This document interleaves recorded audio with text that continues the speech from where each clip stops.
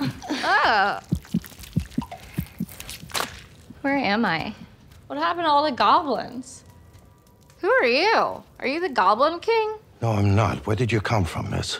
I grew up in Fort Lauderdale, but now my dad lives in Phoenix with his new family, so I go there sometimes. He married this woman Did a who's... cut-rate magician send you here? Not exactly. He sent me to a diff dimension, and a talking goat helped me escape a lava pit in exchange for 6 drops of my blood. Oop. Then I kind of like browned out, and now I'm here.